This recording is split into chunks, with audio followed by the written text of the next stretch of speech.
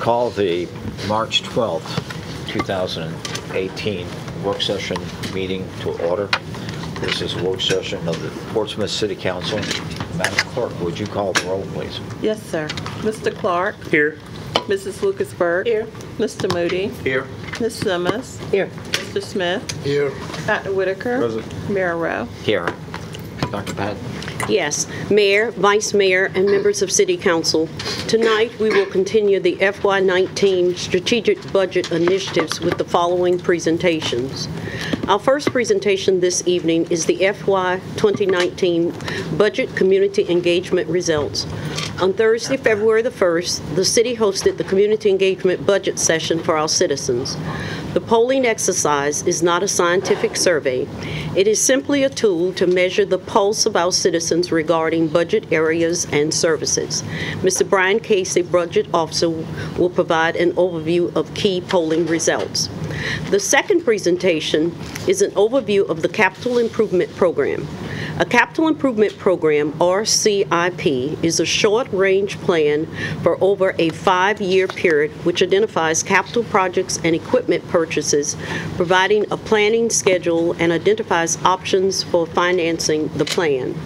The City of Portsmouth Capital Improvement Program supports projects that improve the infrastructure and economic development needs of the city and Portsmouth Public Schools.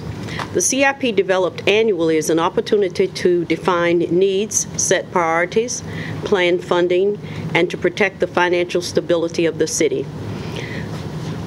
Mr. Brian Casey, Budget Officer, will provide an overview of the Capital Improvement Program. The third presentation is an overview for establishing the city's other post-employment benefits, known as OPEB Fund, through the Virginia Municipal League, Virginia Association of Counties. Mrs. Ann Seward, Interim Chief Financial Officer, will present. The fourth and last presentation of the evening, members of council, will be a review of the FY 2019 Budget Strategic Initiatives presented during the January 22nd public work session that has framed the discussion for over the past 4 public weeks public work session. We're only 12 days from tomorrow of remaining before I, as City Manager, will present the proposed FY 2019 budget on March 26, 2017 at 4:00 p.m. in the City Council chambers. Mr. Casey. Thank you. Mayor, Vice Mayor, members of council, tonight I will highlight the results of the Budget Community Engagement Forum. On February the 1st, the 3rd Annual Portsmouth Community Engagement Forum was held in City Council chambers. The purpose of the forum was to provide the citizens of Portsmouth with a more transparent budget process. The forum began with an overview of the municipal government budget process and key financial indicators for success presented by our city manager. Following the presentation, the interactive polling session began with 5 demographic questions and 12 strategic questions, allowing our citizens to contribute to the FY 2019 budget process. The poll was also available on the city's webpage, and hard copies of the polling questions were also distributed to our citizens. A total of 718 citizens participated, and I will highlight some key takeaways. The full report was provided to council and is now posted on the city's webpage. 35% of respondents were between the ages of 50 and 64. 73% of respondents had no school-aged children. 19% had kids in Portsmouth Public Schools. 30% of respondents were from the 23703 zip code. 24% were from the 23704 zip code.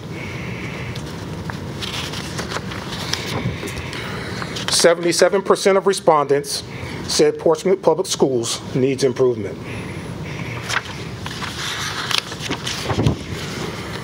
We asked our citizens to prioritize the following maintenance areas most important to them on a rating scale of 1 to 5, where 1 is not at all important and 5 is very important. The highest ranked maintenance area was traffic lane stripping, or striping, followed by sidewalk and curb repair, followed by arterial and collector road repairs, followed by pavement of neighborhood roads and pothole repair. Potholes was last? Yes. Yes, ma'am. We asked our citizens to rank the following services in order of importance on a scale of 1 to 5, where 1 is not at all important and 5 is very important. The highest ranked service was leisure services for youth and adults, followed by community engagement, followed by operational infrastructure needs, public education, and public safety. We asked our citizens to prioritize the following areas based on their effectiveness in improving neighborhood and community quality of life on a rating scale of 1 to 5, where 1 is not at all important and 5 is very important. The highest ranked area was citywide beautification, followed by community engagement, followed by efforts to remove dilapidated structures, adequate street lighting, and quality of police, fire, and emergency service. Isn't that interesting? And finally, 56% of respondents said no new tax increase. 19% said 1 cent tax increase. 11% said a 2 cent tax increase. And 14% were in favor of a 3 cent tax increase. Who are these people? Well, if you go back and look at the, go back to your first slide with the demographics, look at the First age. one, and the age. Right, look at the, in the area. So 35% were between ages of 50 and 64. And they don't drive around any potholes. And when we look at the school age population of parents, if you go back, Mr. Pitt, you would say anywhere ages for parents would be 20 all the way up to about 50. Yeah. For school age children. And so the highest percentage of people polled have no children in the schools. But isn't questions? 718 people responding a lot more than we've had in previous years? Actually, last year was a little under 1,000, Yeah. so we had less this year. And we advertised both online and Port City and other places. We even had the Virginian pilot ad. Yeah, we tried to do a multifaceted advertising campaign because, of course, everybody doesn't receive the information the same way. So we did online to try to catch the millennials because we knew that they probably would not come to the survey and come to the actual event, that they would probably go online and take the survey. So we did several different advertisements on Facebook, Twitter, and we also posted information on Nextdoor, which is our newest social media site that we have. We did advertising board on PCTV.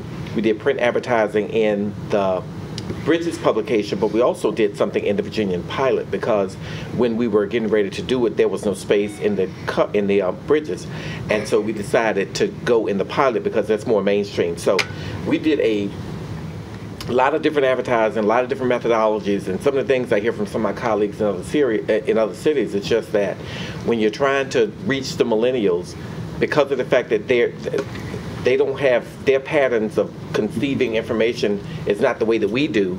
It's always a science trying to figure out how to get in contact with them and how to get them to come to these particular things. But we think that a lot more people, millennials, went online, and of course we were trying to make sure that we contacted people that had school-age children. That's where we need to improve.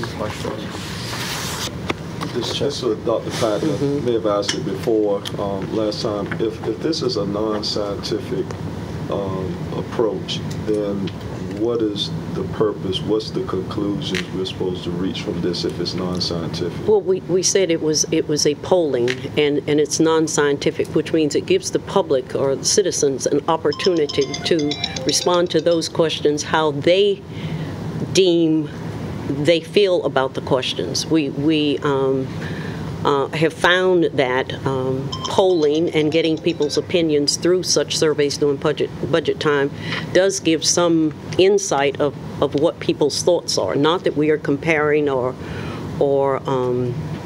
approaching it from a scientific survey, So this gives people opportunity to participate.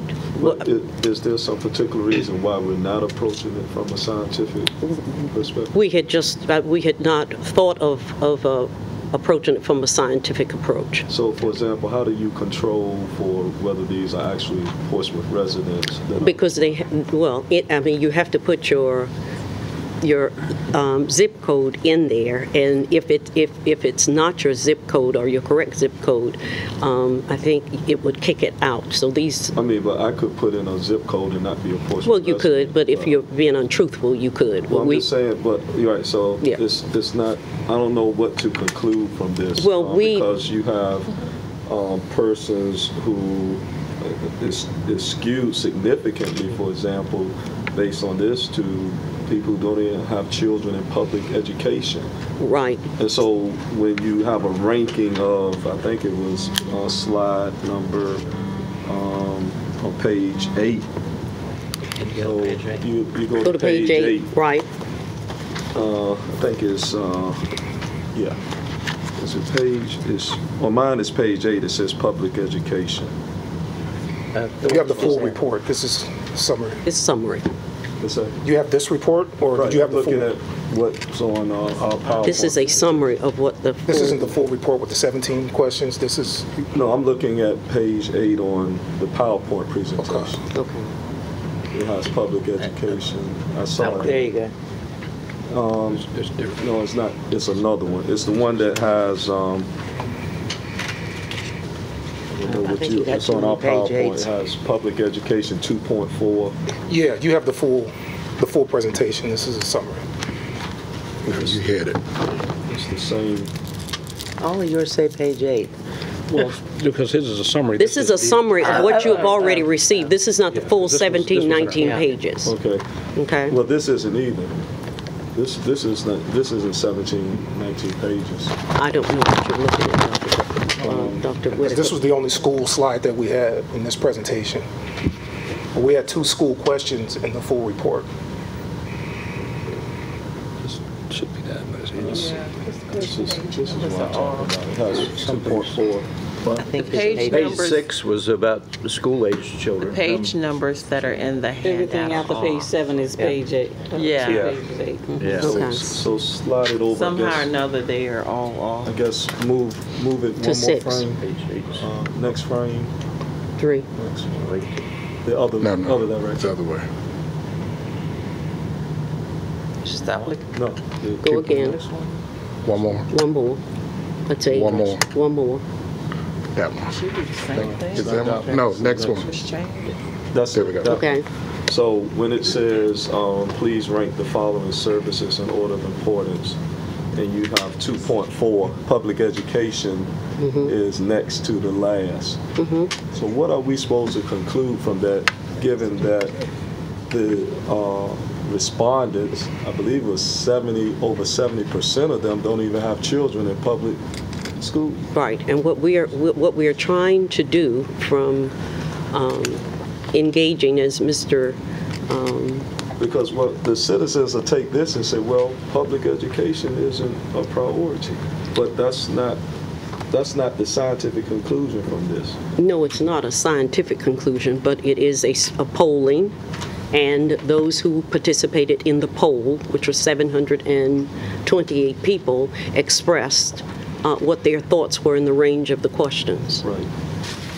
And if those 70% are anti-education, then you would expect to see. Well, I couldn't say, Dr. Whitaker, that... That's why I keep raising. Yeah, I couldn't say that they are... Why do you keep presenting non-scientific? I could not say that studies to those us? who 'Cause we can't- presented are anti-education. I can't make that That's what I'm leap. saying. I don't know, and that's Right. the danger of presenting non-scientific data publicly. Right. Well, this is just a polling process. I understand. Okay. Somebody else had a question? Okay. Okay. Thank you. Okay. Thank you. All right. Our next presentation will be a snapshot of our capital improvement program, an overview of it, by Mr. Casey.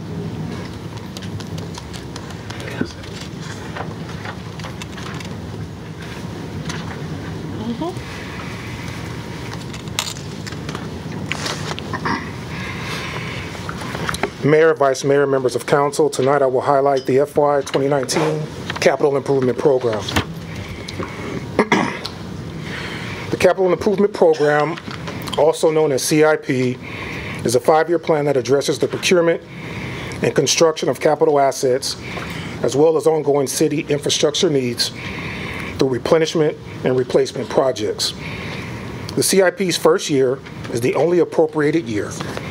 In subsequent years, provide a plan for addressing future infrastructure needs with projected expenditures and resources. The CIP is programmed into 9 specific program areas that encompass every component of the capital improvement program. The program areas are consistent with standard GFOA practices and are similar to cities and counties throughout the Commonwealth of Virginia. Capital planning is critical to water, sewer, transportation, sanitation, and other essential public services. It is also an important component of a community's economic development program and strategic plan. The CIP development team reviewed and examined over 80 existing and future capital projects, which align with City Council's adopted vision principles and the city's financial policies. Listed on the screen are some of our ongoing CIP projects. First is the Churchland Bridge replacement, which has $35.5 million appropriated to date, of which $21 million is VDOT funding. The seawall replacement project is in its 3rd phase from Admiral's Landing to the North Inlet. The Sanitation Sewer Overflow Elimination Program reduces the overflow of sewage into Portsmouth's sanitary sewer system. Low-pressure transmission mains, which convey water from the Lake Kilby Water Treatment Plant in Suffolk into Portsmouth. Stormwater projects, drainage facilities repair, and lake management. Additional ongoing projects include the City Fiber Network, which will allow fiber connections to all municipal buildings, including schools and libraries. The Truxton Fire Station is in the design stage. Portsmouth Public School Bus Replacement Program, which provides $1 million per year to replace 10 school buses annually. And the Churchland High School HVAC project, which consists of urgent repairs and a newly designed piping system. Listed on the screen are FY 2019 requests, which include Effingham Street improvements at the Naval Medical Center, which expands Effingham Street from the gate at the Portsmouth Naval Medical Center to Crawford Parkway. Department of Social Services HVAC replacement. This is to replace the rooftop-mounted HVAC equipment. Fuel stations reconstruction at Churchland and the Operations Center. This is to replace outdated fuel pumps in the chip reader system.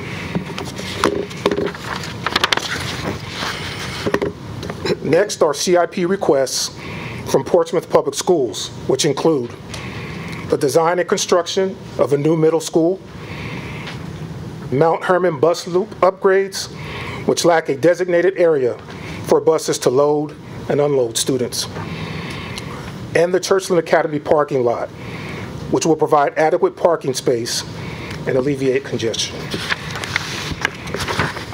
Any questions? Yes, Gil. On the expansion of Effingham at the from the medical center to Crawford, are there any federal funds available for that? Because that certainly helps alleviate the traffic congestion going into the medical center. Have we explored that possibility? Mr. Moody, I cannot answer that at this time, but Mr. Wright will be here tomorrow. He's just returned from a trip overseas, and I will have that information for you. I know that there will possibly be some monies that we can get from the state, but I'm not sure on federal. I think the federal piece is to the gate.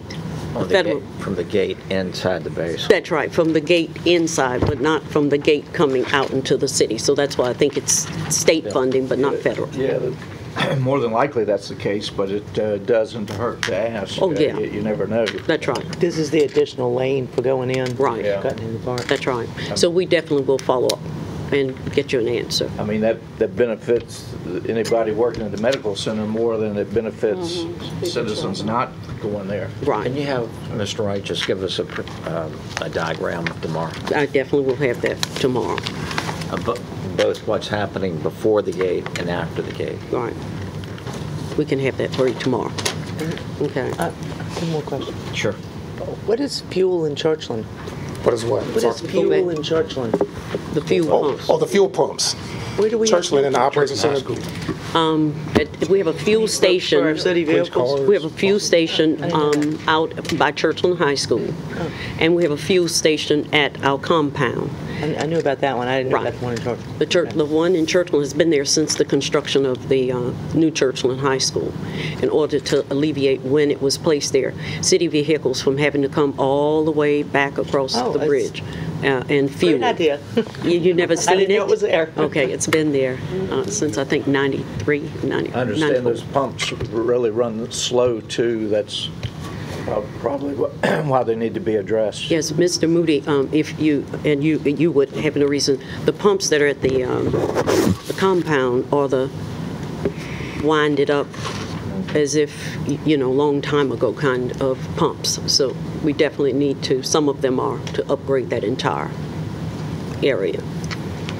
On the school buses, explain what's going on with the school buses. Are we under a mandate, federal compliance mandate to replace buses, or is this just something that we got some older models that we...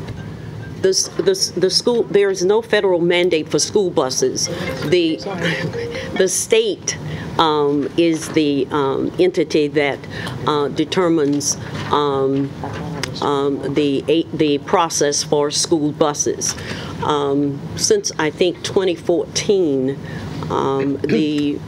the agreement, or I would say agreement with the schools, was that through the CIP, the schools, in order to get their fleet updated, since they were not in the CIP prior to that, that the city would contribute $1 million toward the purchase of 10 buses.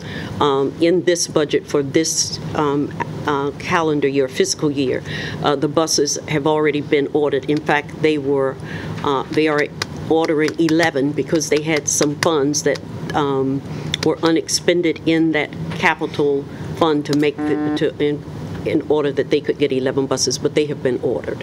Yeah, that's in our current budget, though. Right. Okay. In the current budget. Right. Right, but these are proposed in this budget. The question has been asked of the superintendent, does the number need to be 10 every time? And so that is information that will be coming forward. Okay. Okay. Other questions? Comments? All right. Thank you, Mr. Casey. Mayor, Vice Mayor, members of council, Mrs. Seward will come forward now.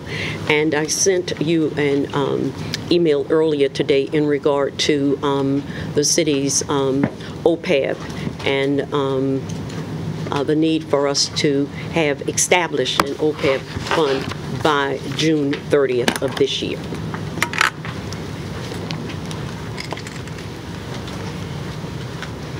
Good evening, Mayor, Vice Mayor, members of council. Just a couple slides to talk about the city's OPEB. It stands for Other Post-Employment Benefits, and so the words there, when we say post-employment, that's our retirees. When we speak about other benefits, clearly it's not their pension. These are health insurance in the city of Portsmouth, and our need to establish a trust to hold some investments towards this liability that we have. So I'll start off real quickly with just a little bit of history about OPEB. The Governmental Accounting Standards Board, which is a board that provides national guidance, actual national requirements for localities to do certain reporting in their financials. They came out with a statement back in 2008 called Statement 45, and that required local governments and all government entities to report the financial commitment that they have towards post-employment benefits at their true cost. This was a bit of a wake-up call to many governments because, one, we really didn't know how much that number was, and then, two, we had not begun in any mechanism of beginning to pay or set aside funds for that. So when that requirement came out, a lot of localities were scurrying about as to, one, how are we going to pay for this? And now that this is being reported, we're getting questions from rating agencies as to how are we accommodating that. So the funding, the recommendation was to fund this liability annually, and to do that we would actually be able to set aside funds that would grow and invest and then reduce the liability that we have by as much as 50% over time. And when you invest in a trust, it not only lowers the cost, it also can generate a higher rate of return through your investments because you're able to put those funds away for a longer period of time. It improves as well the city's calculated liability from the actuary. We actually have a company that does this calculation. The number ends up in the CAFR every year, and they say how much it's going to cost the city to provide these benefits to our retirees. It also can result in a lower annual required contribution. They call that an ARC, and this is the amount of funds that we should be setting aside each year in the budget to kind of whittle away at that liability. So VACO and VML, Virginia Municipal League and the Virginia Association of Counties, came out with some solutions to help localities in Virginia. And they developed the first pooled OPEB trust, and actually still the only pooled OPEB trust in Virginia. And so that was created in 2008. It is one of the largest in the nation. It's open to local governments, school divisions, authorities, basically anyone who has a governmental purpose. They currently have 46 local government members, and I've listed here some of the ones in Hampton Roads that you may recognize. Virginia Beach is probably the largest. They also organize the same. They're organized the same as a pension fund. So much like you have your pension board here, that's how this pooled trust program works. So what are the benefits of the VML VACO pooled trust? Well, you get to share the cost with all the participants. So that administrative cost is not being borne by one locality. It's being spread across to everyone. It's also very easy to participate in it. They've really streamlined the process, and they've given a lot of standard ordinances and contracts and things that you need to use to get into it. You have the ability to access the top-tier investment advisors, mainly because of this large pool. There's a lot of funding there, so you can access probably the more sophisticated investment folks in the industry. And more investment choices and a higher expected rate of return on those investments is because of the size of the pool. It also, they have diversified portfolios that you can choose from, which has less volatility, again, because of the size of the pool. So what's the city's current OPEB position? Well, we mentioned that this really goes back to a 2008 implementation, and currently the city has not established a trust, nor have we made any investments to date. Now, in the current budget, in the fiscal 18 budget, you all did set aside $3 million to go towards beginning this initiative. So that was a first step. The annual required contribution, that amount that gets computed that we need to set aside each year in the budget, is $2.8 million. So the $3 million is right there at that number. And that again gets calculated every 2 years for the city, so that'll be updated and will change just a little bit with each calculation. The city's liability as of your most recent audit report was $75 million. So the retiree health benefits have been adjusted over time to kind of mainstream those benefits with the other communities so that they're not as rich as what most localities provide, and that will in the future kind of reduce that liability as well. So I would hope that we would see that number come down a bit. So for our path forward here, we have 4 major steps that we would need to take to join into the VACO VML pooled program. The first of which would be council would need to adopt an ordinance just agreeing to participate in the program.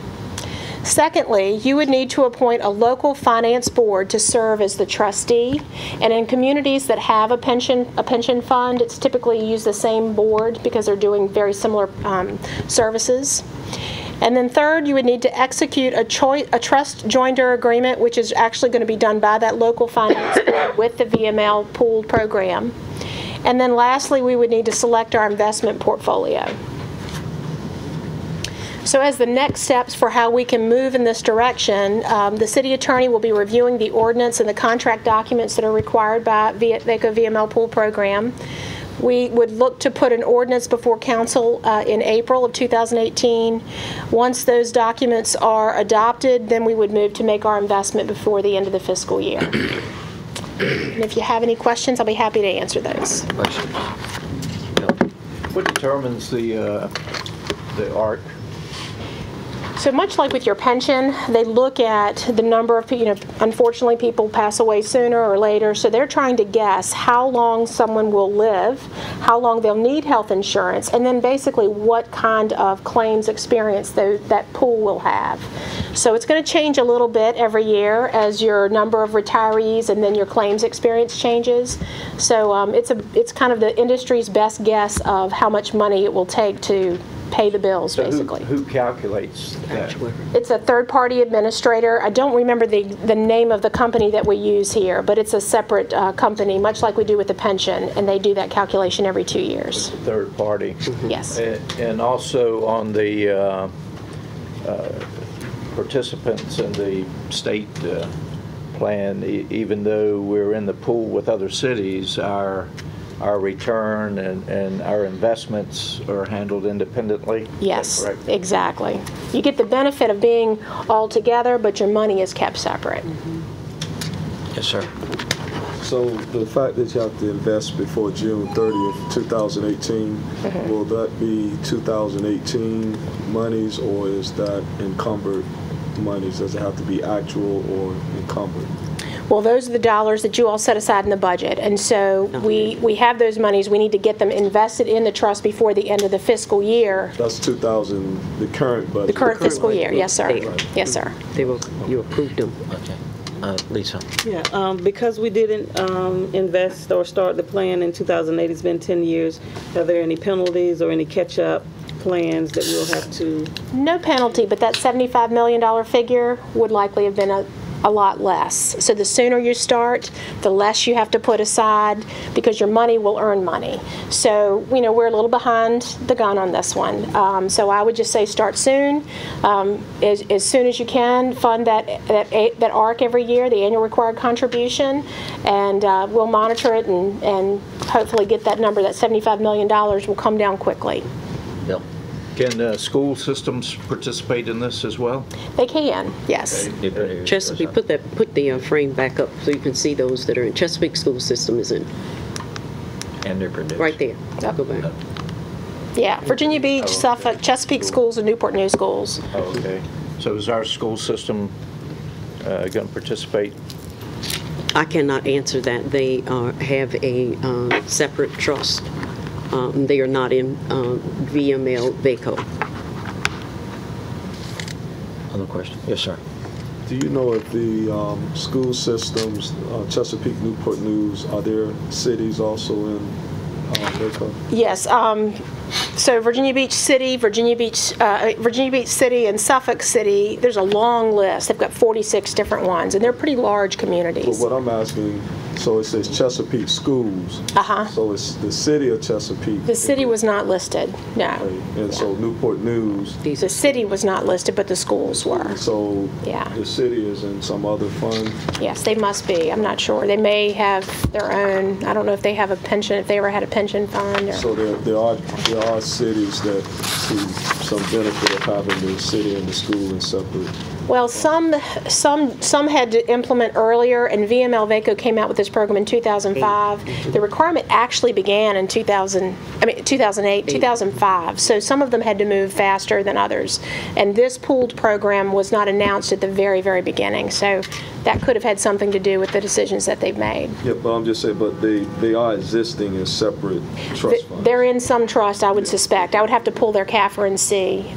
Well, by law, they have to be by June the 30th. Well, and so we haven't done it yet, so I can't speak whether they have, but I could check that for you. Yeah. Governance. There's a Board of Trustees for the overall trust. Yes. Correct. Yes. Who appoints that? I think I read it, so the VACO VML trustee board, they actually vote amongst themselves, and it's weighted towards the size of the locality. So I think they have a 9-member board, I read, and I think their representatives, Virginia Beach is one. So the participants pick the trustees? Yes. And then there's a requirement for a local board too? Yes, and that is where you all will come into play. So you will need to adopt an ordinance saying that you want to get into this pooled program, and then you'll need to appoint a board of trustees to basically be the contact person, which what I would recommend is, since you've got a pension board, they're already meeting, they're already serving that purpose, that would be a good way to go. Go ahead. Dr. Patton, this eliminates all this conversation about joining with the schools and whatever. We get rid of the politics of all that and just join with the other municipal government entities. Yes. Is that right? Yes, we are proposing, and the request is before you, to go with VML VACO and move swiftly so that we will be in place by June 30th of this And year. take advantage of the Yes. big one. Yes. Any other questions? Tom? No question. Okay, well, let everybody feel comfortable with this? I think it would be okay to kind of give a nod. It's the best way to go. Yeah. Well, with that, can you all start preparing the ordinances Yes. to bring back? Yes, and we're working with legal also. And, Yes, sir. And Mayor, Vice Mayor, members of City Council, we can provide you, I have a dated printout, but we can provide you a list of the localities that are joined, where that are part of the pool. It will demonstrate, as the question Dr. Whitaker shows, that those localities where the city and the schools are in, and some localities where one or the other might be in the pool, as well as it will identify the trustees who are in the pool as of this point in time. And I would assume, too, that list might have authorities like the Hampton Road Sanitation District Commission. It does. Okay. It does have. I saw quite a few authorities. It does. Newport News Redevelopment and Housing Authority, Henry County Public Schools, Henry County Social Services, Roanoke Schools. So it's a number of them. We have We'll another get there question. too. What advantage is it for the municipality of the school system and the city is in it jointly versus independently? Well, from a financial reporting perspective, they're always going to be reported separately. But there is an advantage. The larger the pool you're in, the higher your return on investment. So when you go off on your own, I mean, I don't have the data to talk about this, but probably the investment returns are a little higher when you're in a big pool, because you have a larger amount of money and you get to access some of those higher investment brokers and the investments that they have access to. Is the ARC less? No, So your ARC is going to be less the better your trust is performing. Mm-hmm. So if it's performing really well, yes, you're going to see your ARC go down. We're going to be in a multi-billion-dollar fund. You're going to be in a large fund. $3 million. Yeah. Yeah. instead of 3 million. Yeah, you'll be in a large fund, and you'll have the brain trust of a lot of localities looking at this, and I think that you will be well taken care of. I think, yes, sir. How are those particular trusts insured? I can get that answer for you, but I'm sure they are. Very much so. Other questions? All right, well, thank you. Thank you. All right. Got a lot of nods around the table, so Yes. please proceed. Good stuff. Mayor, Vice Mayor, and members of council, I'll wait till she pull it up. Since October of this year, the city's team, finance and budget, have been working toward the 2019 budget preparation. The budget process is not something that you can start 3 months out, 2 months out. It's a continuous process of involving and visioning and discussing and monitoring the budget, the current budget that we are in.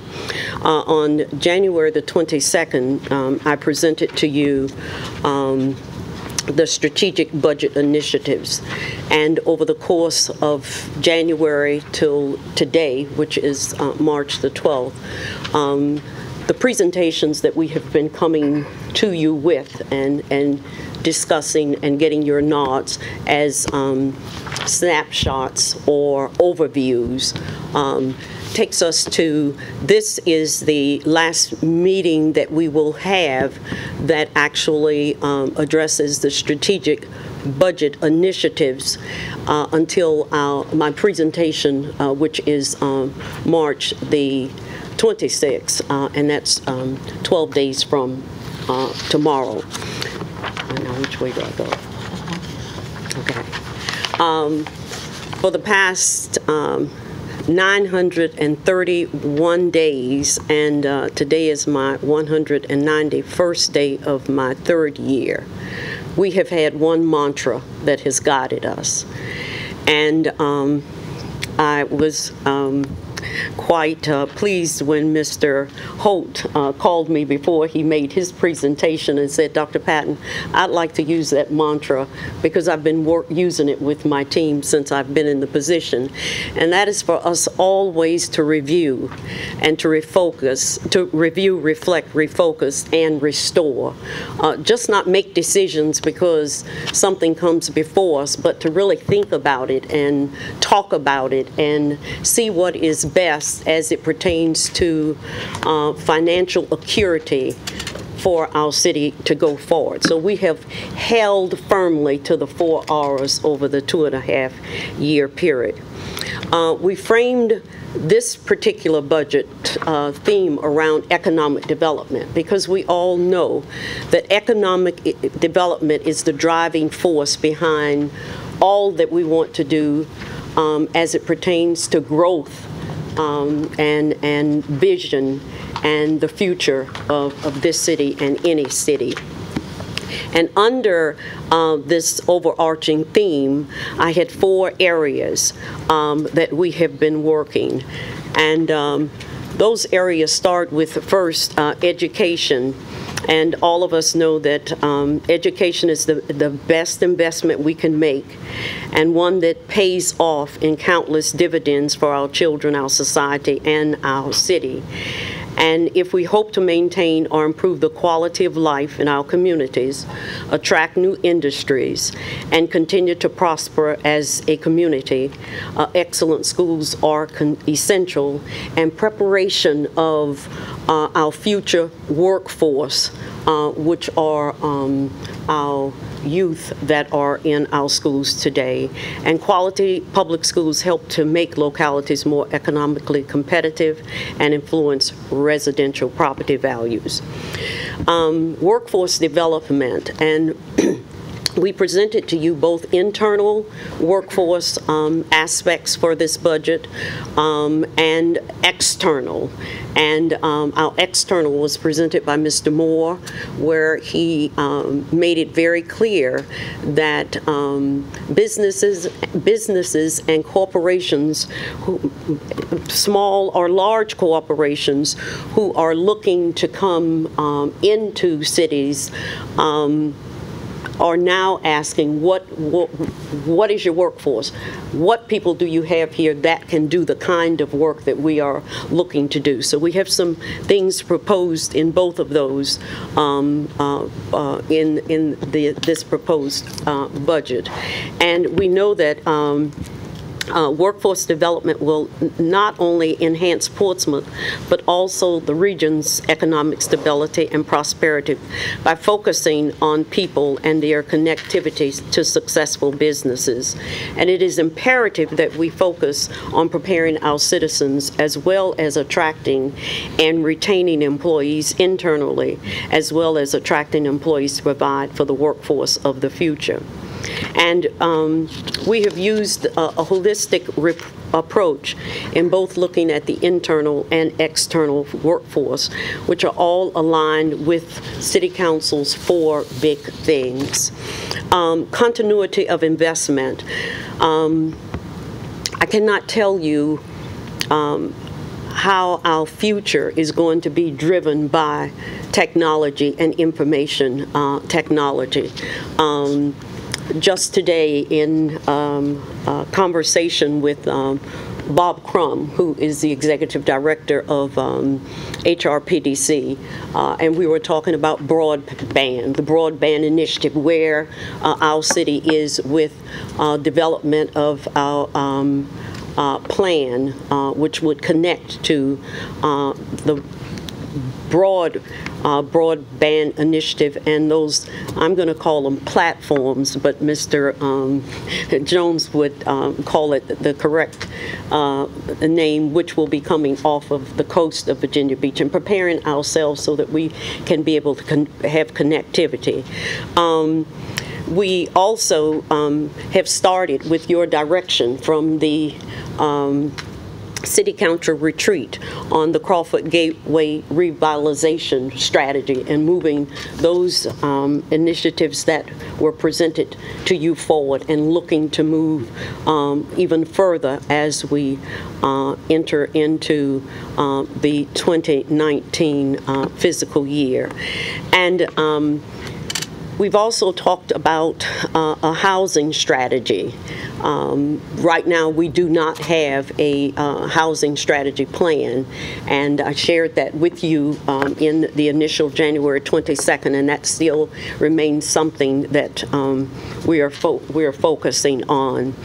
And tonight, we shared with you our recommendation. You've given us this thumbs up. When I presented it on the 22nd, there was the OPEB piece there that was kind of dangling, but now we have clear direction how to go. The money is there, approved in 18, and get our funds set up. And we are constantly looking at unique financing opportunities and remaining financial conscious, because as we look forward to the future, 2019 and beyond, it will take just astute financial consciousness to move in the direction that you as the elected leaders desire to move the city forward. I'd like to say to, and I said this during the January 22nd presentation, that there is so much uncertainty that we as cities face from both federal and state. I said to Mr. Ashby earlier today that every time you look around, someone is trying to adjust as it pertains to something that may be a part of something that a city or a county are to receive, and you expect the kinds of things that are that automatically come to us, but there is always that inkling of this may change or we may not get exactly what is expected. And with federal and state legislative changes, we must seek alternative funding sources for existing services, programs, and increase the cultivation of public-private partnership opportunities. Definitely continuing to look at debt structuring and using one-time funding and maintaining financial consciousness. And due to the looming uncertainty of federal and state legislative budget decisions, we potentially redirect our local funding choices, and we have to do that just very consciously as we move forward. So over this budget process, I'm working in 12 days from proposing to you the FY19 budget. We, as the budget team, have held steadfast to ensuring the protection of this city's financial resources, and to continually work toward creating your vision of your 4 big things and the new Portsmouth. And with that said, Mayor, we have presented to you all of the pieces that are in place that we have been working over these past January to today, May 12th. And we will be continuing to work over the next 12 days to be ready for the presentation on 4 o'clock on the 26th. Are there any questions? Yes, sir. Dr. Pat, in your presentation, back to the OPEB, you mentioned just a few minutes ago, you said the money is there. It's in the 18 budget that you already approved. $3 million. Yes. Now, what's the source of that? The $3 million, that was, it's in the risk fund, yeah. And that's been there for how long? In this budget, just since we, It was just, that $3 million was just created this budget year? in this budget year, and we proposed it to you all, and it was So approved. how was it generated? I can't answer how the $3 million was generated. He's asking, how was the $3 million in risk management generated? Because it wasn't there last budget, but No. it's there now. Yeah, So I mean, it could be many ways that we created it. that's why I'm curious, how Yeah, was it? she's going to try to speak to it. I can't set see it. aside from fund balance, and it seems like in the reading, catching up on the city, Right. that there was a I fund think it balance was. allocation previously years ago. And Yes. so now we are looking to create that trust. Right. So when you say a fund, you mean that the funds were over their necessary limit, and the $3 million came from that fund balance? Yeah, I believe it was a designation from the general fund balance. Right. Okay. We can So look at that. when did that designation occur? I don't know. That's what I was After Yeah, we can research that. I can't answer that standing here. Yeah. Okay? We can get that for you, have it for you tomorrow. Did you have a question, Liz? All right, thank you, Mayor. Yeah. In an earlier conversation that you and I were having today, you had mentioned that our financial policies are somewhat dated and that Yes. you're working on that. Yes. Do you want to share that with council? Yes, I can, and I'll yield to Mrs. Seward if necessary. But what we continuously do is look at all aspects of finance and policies, procedures, and making sure everything is up to date and in line with things that may have changed through federal or state or whatever guidelines we may be under.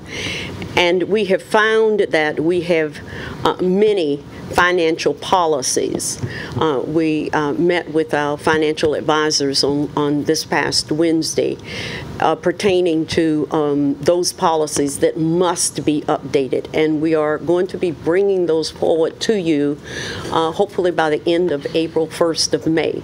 Some of them are policies, there are some policies that the city manager has the latitude to sign and put into effect. However, what I said to our team is that all of the financial policies I want to bring to you members of council, because I would like for those to be in place into perpetuity, not being that one else comes and they are changed. If they are going to be changed, then it would have to come before council in order to get them changed. But those that we're looking at right now were signed by city managers of previous years, and some date back until 2004, 2007.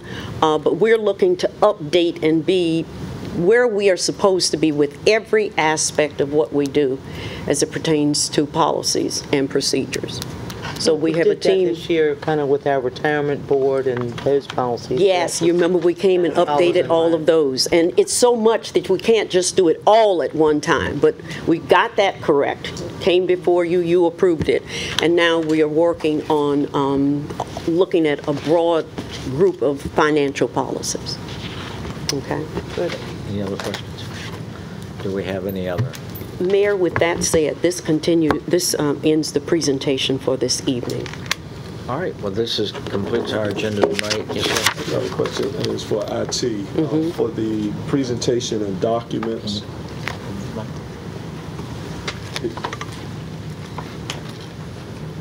You did a good job.